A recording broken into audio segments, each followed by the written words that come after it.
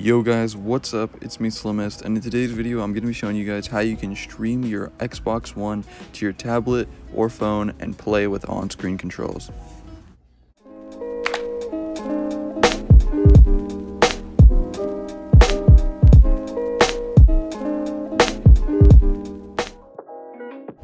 Alright guys, so like I said, this video is going to be how to stream your Xbox One console to your iPhone or iPad and use on-screen controls.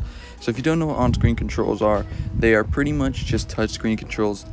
So like if you see in the background footage how there is touchscreen controls on my tablet and I am playing my Xbox, well I'm playing Minecraft, but I'm playing it on my Xbox. So this is pretty much for if you are like playing your Xbox on the go. And so for instance, like I don't really know, you're at someone else's house, but you want to play your Xbox at your house. So you could just stream it to your phone. But if you were to use the normal Xbox app, which there is a normal app that you could use with streaming, there is no on-screen control support. So you'd have to bring a controller with you, which honestly most people don't bring a controller with them everywhere they go. So this is way more convenient just to play with on-screen controls. Another good thing about this is that it is free, free with ads anyways. The ads are not that bad, but it's free with ads. If you didn't know, I made a video on this I think like a couple weeks ago, maybe even a month ago. I don't know how long ago it was, to be honest, but I made another video on this pretty much same thing, but I was using OneCast, and that is another app on the App Store, but that costs $12, pretty expensive to use. And like I said, obviously this one is free, so it's kind of better, to be honest. But there's also an ad-free version on this app, which is $3, which is a quarter of the price of OneCast. So yeah, I just thought I should make a video about this. Alright guys, so the first thing you're gonna want to do to use this is, well, make sure you have a Wi-Fi connection, a solid Wi-Fi connection on both your Xbox at your house or wherever your Xbox is located, and also on your phone, tablet, whatever you're using to play on. So you're going to need a decent Wi-Fi connection and also a stable connection. You can use cellular data, I think, but it would have to be pretty fast. Then the second thing you're going to want to do is, this is going to be before you go anywhere, you're going to want to get on your Xbox One to do the setup. Alright guys, so obviously first things first, you're going to want to turn your Xbox on and grab your controller, right? It doesn't matter what kind of controller you have or whatever. Yeah, and then you're just going to want to go and sign in. So I'm signing in on my Slimmest account right here. And I'm recording with my phone right now, so that's why it's kind of shaky. And then you're just going to press the home button and go over to your settings.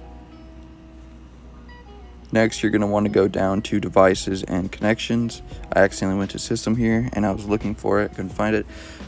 Go down to device and connections and go ahead and click remote features. Then you're just going to want to make sure that the checkbox on the box is there under enable remote features, and this will allow you to actually stream your console.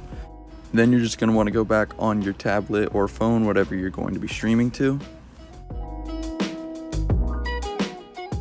Alright guys, so for this demonstration I'm just going to be using my iPad here. It doesn't matter if you use a iPad or iPhone, but I do believe you have to use an iOS device. But then what you're going to want to do is go to the App Store and search up XB space stream. And it's going to be this app right here. Go ahead and download it. I already had it downloaded before I installed it for this video. It is free though, like I said, free with ads. And then you're just going to want to go ahead and wait for it to download. It's not that big of an install. And then you're just going to want to go and launch it. It's going to ask you to plug in a controller. Just click learn more. And then go ahead and exit back out of that. Yeah, you don't, like I said, you don't need a controller. It uses on-screen controls. And then what you're going to want to do is go ahead and click on options.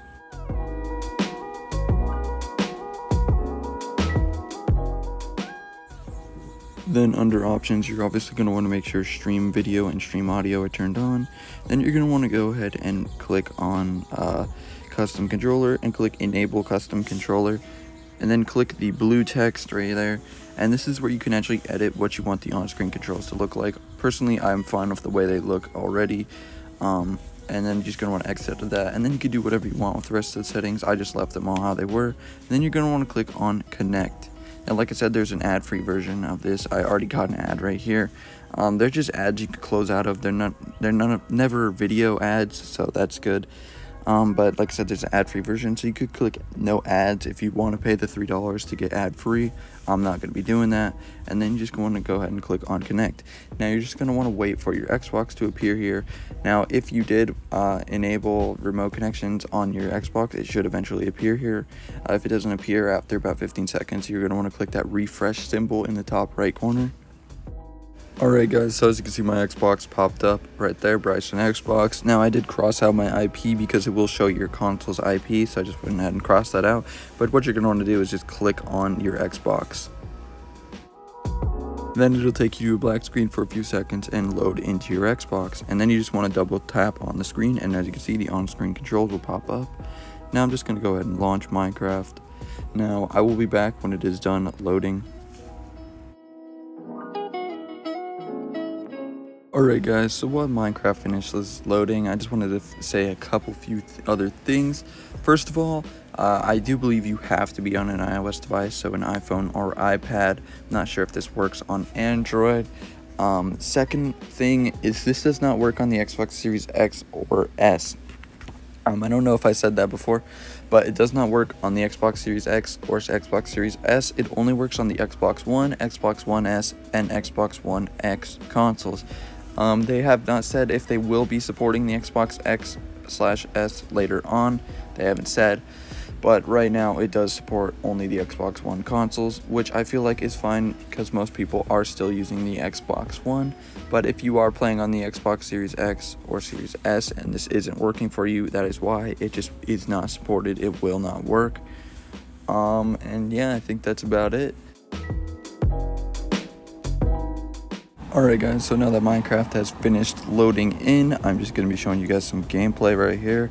As you can see, I am using the on-screen controls, and I will also show you another point of view with my phone to show you that I'm not using a controller. I will actually show you touching my screen, or show you me touching the screen to prove that I am actually using on-screen controls. But as you can see, I just got an ad there. Like I said, they're never video ads, they're always just pop-up ads. You can close out of them right there. But yeah, as you can see, I'm playing Minecraft. So let me go to the other point of view.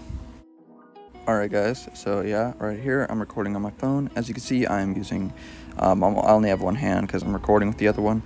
But yeah, as you can see, I am, using the on-screen controls to play. So yeah, it definitely does work. It would be better if you had both hands though, obviously.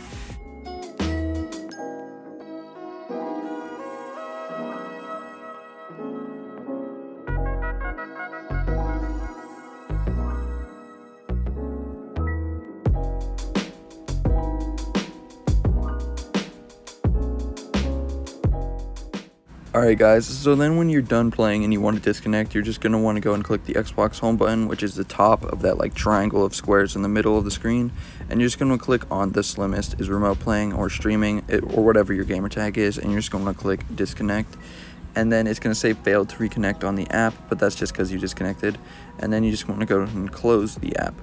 And so yeah, that's pretty much it. Don't forget to like and subscribe if this video helped you, and peace. Bye.